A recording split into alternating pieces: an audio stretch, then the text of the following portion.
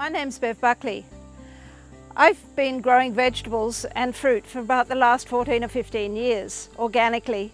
And also I teach people how to do this, and we've taught hundreds of people here on Mount Tamborine where we live, and also now much further afield through internet courses. And one of the things I've found is that the people generally are very frightened of taking on a new challenge like growing things. We've lost the ability to grow because we've not learnt it from our parents or our grandparents.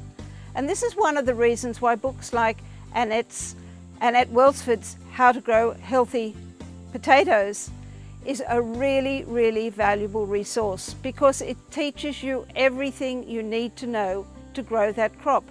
It teaches you when to plant, how to plant, what fertilizers to use, what sort of pests to look out for that are going to damage your crops.